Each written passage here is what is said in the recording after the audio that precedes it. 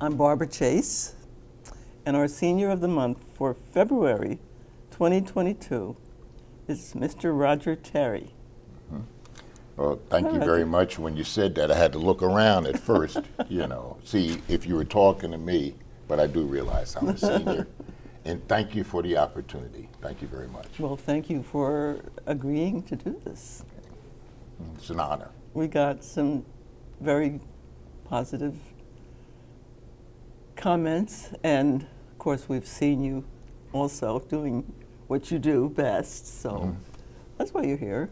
We want to find out more about you. Well, thank you. It's my hometown. My dad and mom were born here. The Terrys have been in Montclair for a long, long time, so to me, it's all about giving back, and I've been blessed enough and healthy enough to be able to do some things, a few things. Yes, and you've done a few things. When were you born? When's your birthday?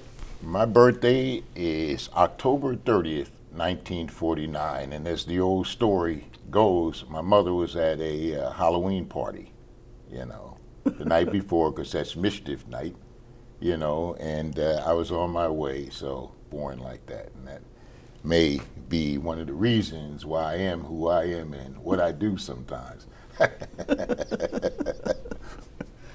Well, a belated happy birthday. Thank you. Thank you very much. Mine is tomorrow. Oh, good. Happy birthday to you. Well, thank you. Thank you. Every once in a while it falls on Thanksgiving. Oh, that's right. Occasionally. That's a great day to have a birthday. Have the family together and celebrate. Yeah, it has been great, and far enough away from Christmas to not interfere. You can get another gift. Right.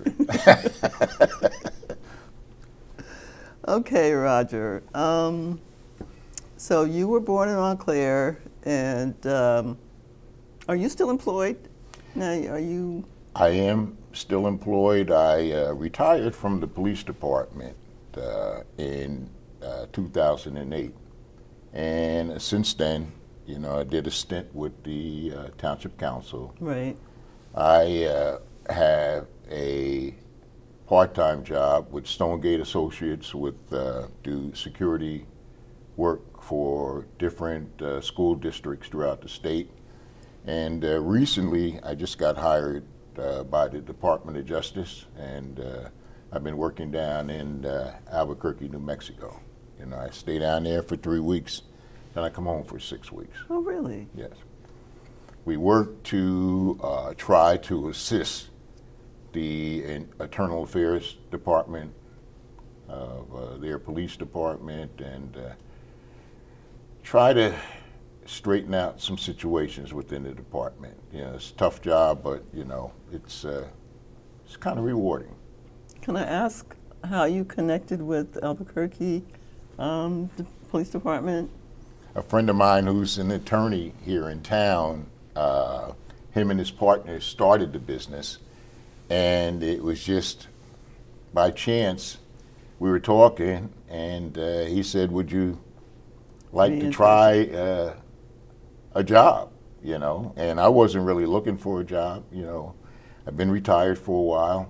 I enjoy my retired life, walking the dog and enjoying some of the things that I haven't had a chance to do in life, but I like a challenge, and sometimes I think I bite off a little bit more than I can chew, but so far, it's very challenging, but it's rewarding also. I understand a lot about the work that you've done in Jersey and out. Volunteer work? Volunteer. Well, I have been working with the NAACP just recently after the unfortunate death of Al Pelham. I was the first vice president, so now I'm the president, of the municipal branch, and I've been doing that for some time. I work together with the Brother of the Brother group, which is a mentoring group for young men in the community. Joe Davis is the chairperson there.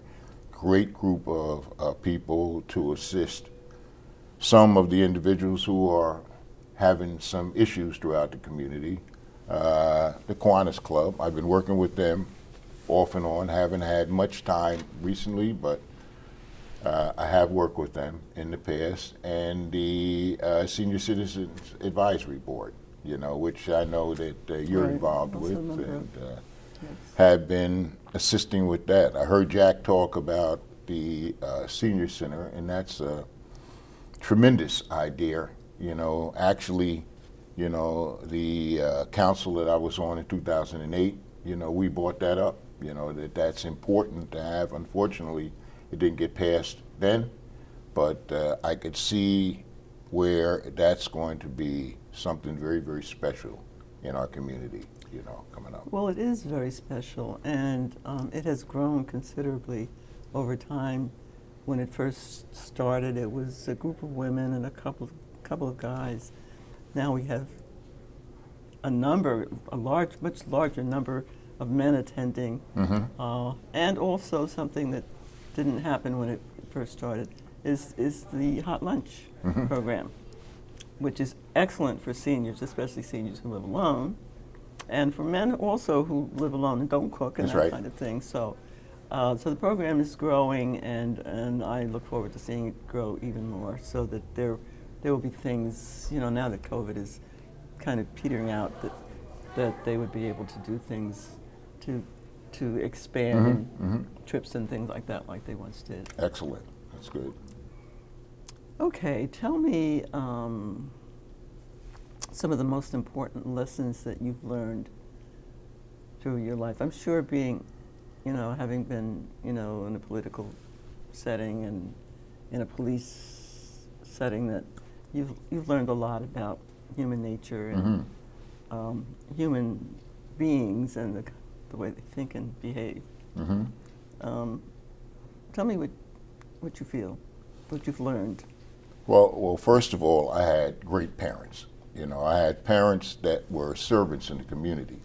My father, he was a milkman and a letter carrier, a mailman.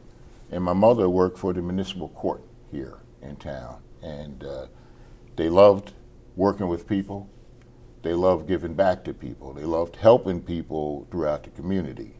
So when I think about some of the lessons learned, I think some of those are the most important. How important it is to give back and to help people in your community, especially the ones who haven't had an opportunity like yourself. Now, you know, I've been fortunate, you know, there's been ups and downs just like in everybody else's life. You know, my life has been many ups and downs and many turnarounds and all kinds of different circumstances. But, you know, one of the things that my parents always instilled in me is to keep on fighting. You know, one of those sayings was, when the going get tough, the tough get going. You know, so you continue to press forward. You do try to help as many as you can, but also keep the focus on yourself, that whatever that you may need spiritually, mentally, and physically, to keep your temple, this human body going, that you must need to nourish. Absolutely, otherwise you wouldn't be able to do any of the things. You will not be able to help any. And sometimes that's where people go astray, and I've had that happen even myself. Extend yourself so far out that you're not really like paying attention to some of the needs that you may have. That yourself, right. Yeah, when you talk about giving back, because I keep hearing this, and I know that there are people out there like celebrities and sports figures who earn big bucks, and I wonder why some of them, I know some of them give back, but they do it quietly and you know, without fanfare. But I know that there are some who don't really do much, and I wonder, you know, how people like you feel about that. Well, to me, each his own. You know, some Yeah. people may not have had the opportunity to learn from some parents, to learn from some family members or some community individuals to give them the grid work, the work to understand So it's, what it's it's like. instilled from Exactly. early on. Yeah, some of them Okay. may not have that. You know. Okay. All right. I hadn't thought of it in that way, but yeah. I guess it's gotta be- Just my opinion. You gotta be know instilled. that. Well, that makes a lot of sense. That it's instilled in you early on, and Mm-hmm. when you get to a point where you have something to give back. Do you have any other bigger plans for anything in the future, or I mean, for expanding on any of the things that you do, or? Well, so far, by the grace of God, my health is well. You know, without that, and we see it all the time, you can't do anything. Right. So, as you start climbing the ladder of life, you have to make sure that you know that you're healthy. Do whatever you can. Go to the doctor. Visit. Get some exercise. Get out. Take a walk. You know, I like going to the gym. I go to the gym still and get a little bit of a pump. Get on the treadmill, the pedicycle, some things like that. You know, kind of keep your energy level up. You know, and with that, if you do the right things and you're blessed enough, because sickness can come from all sides, that you're Oh. very fortunate to keep going. Wow. Well, Roger, thank you for bringing back some good memories, and thanks for letting us know more about you than we already knew. Well, I thank you, And first of all, for having me. You know, as you've indicated, like before, that we are blessed. I'm a blessed man. You Yes. know, I try to live one day at a time.